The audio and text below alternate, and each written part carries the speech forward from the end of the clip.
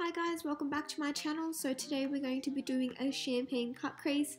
This is one of my most requested looks, so today I've decided to film it for you guys. So I'm just starting off with brows. I've just used a Zoeva brow brush and used the Anastasia Beverly Hills pomade in medium brown to fill in her brows. I love this brush because it makes that outer end really sharp and really crisp.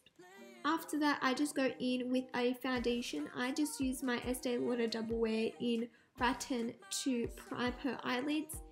Then I just softly pat it out so it doesn't become too wet, and then blend it out with a beauty blender.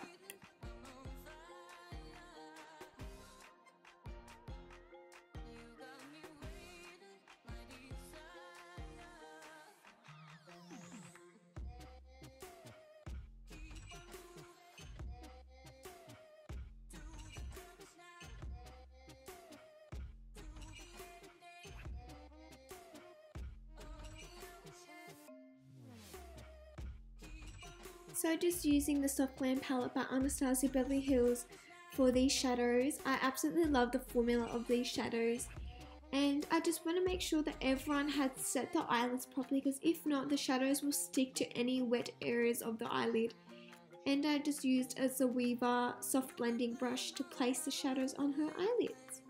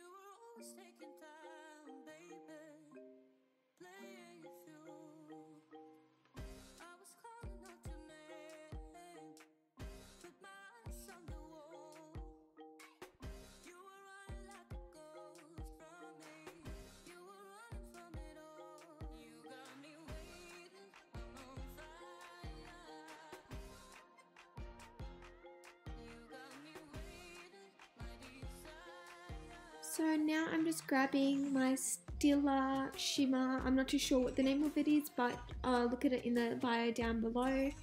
I use this to cut her crease, and this is just a beautiful champagne color. To set it, I mainly set it with another pigment on top just so it's not too wet.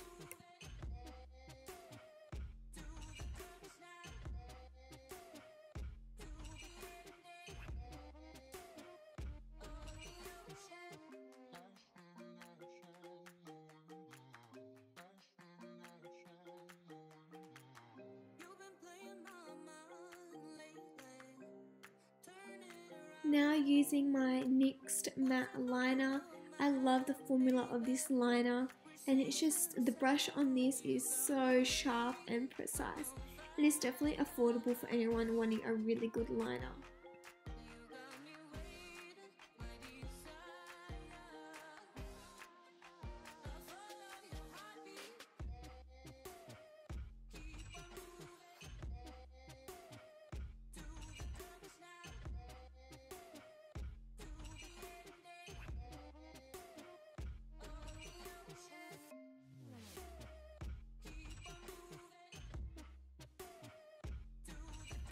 Now popping on some NYX liner.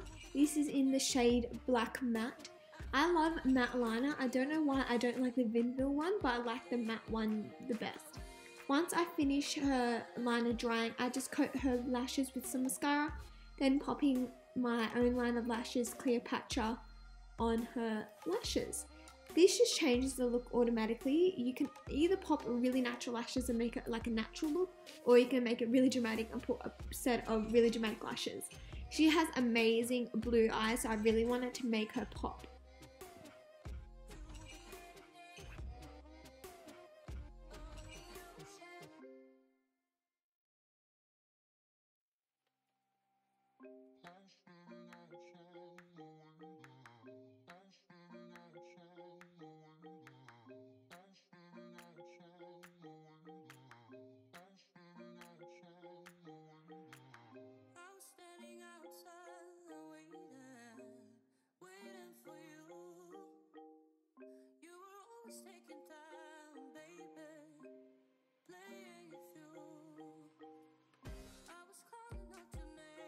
And this is a little trick if you have a client that is really sensitive. Definitely just pick up some moisturizer on a baby wipe, and that will pick up any fallout underneath the eye and gently removing it. Sometimes if you tug on the skin too much, that's where we age. That's under the eye area is where we age first. So we want to be really gentle down under that area.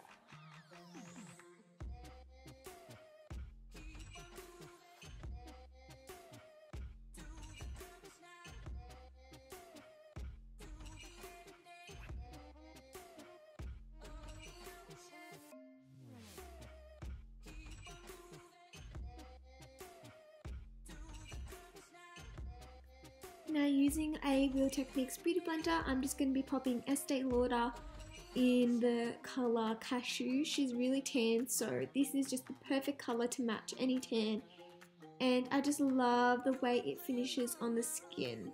And if you're going to be using a beauty blender, it does give much more of a dewy effect. If you use a brush, it'll give more like a matte effect.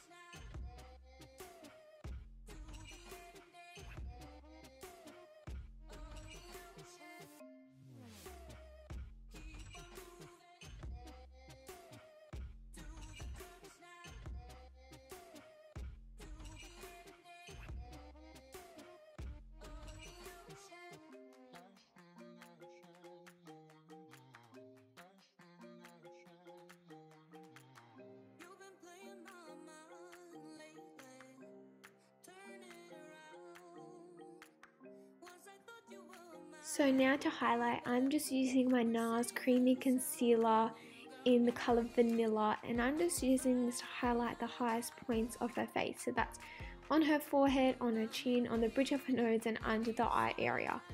I love to use the Soul Weaver buffing brush, and it's like a concealer one. It's really soft and gentle for under the eyes. And what I love about this concealer, it doesn't create wrinkles, so it doesn't slide into those pores and those wrinkles when it starts to dry. It's super creamy.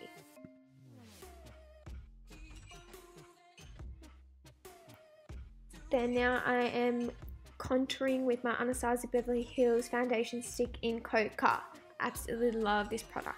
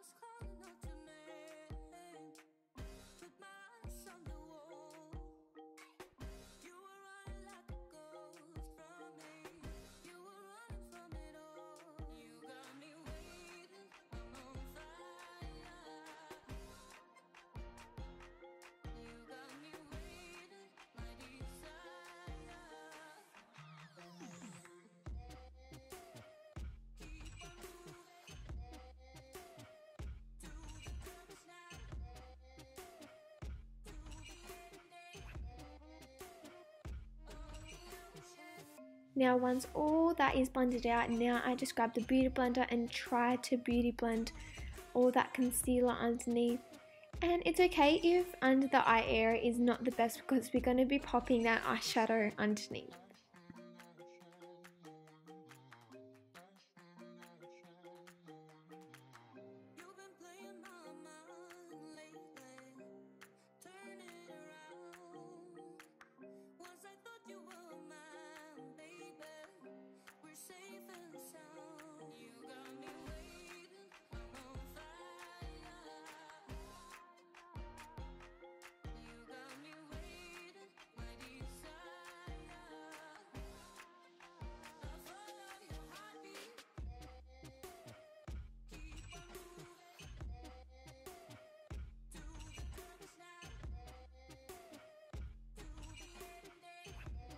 Now setting her face with my MAC Cosmetics powder in NC30 and just with a big flat brush.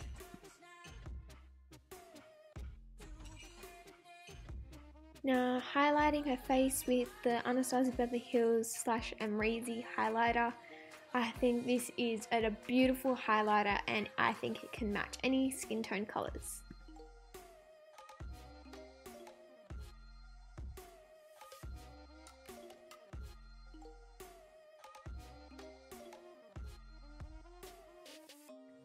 I like to highlight just a little bit more, just with a goldy highlighter. You could probably use the gold one by MAC. I can't really remember what it is, but this one was a limited edition one.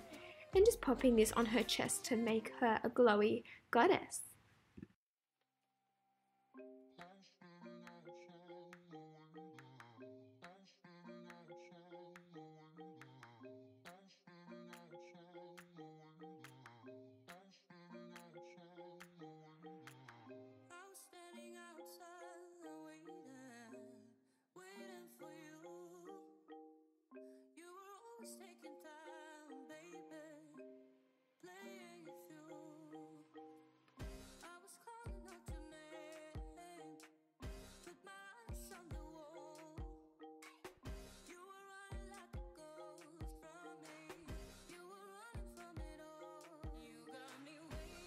Now popping some shadow underneath the eyes.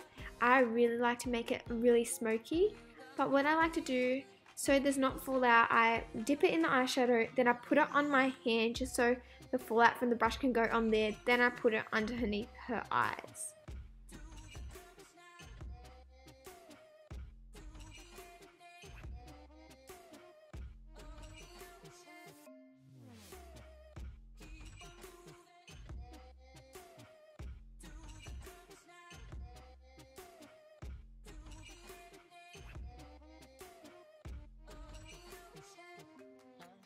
So now to just blacken out her lash line, I'm just grabbing Squid by MAC, and it's like a black crayon.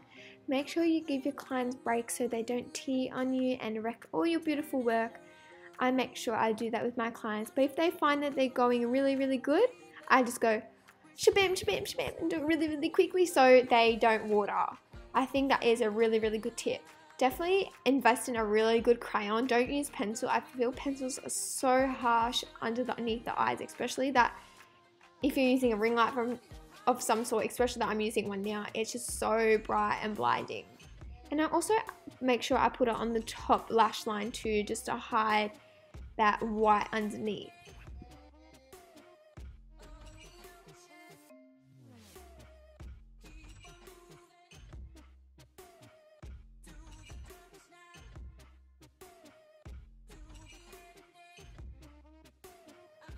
Then for her lips, I'm using Bombshell by Huda Beauty, and I love this shade. And I made sure I took off all her foundation on her lips, so it really stuck on her lips properly. Hope you guys enjoyed this video. Make sure you like and subscribe to keep updated with me, and talk to you soon. Bye!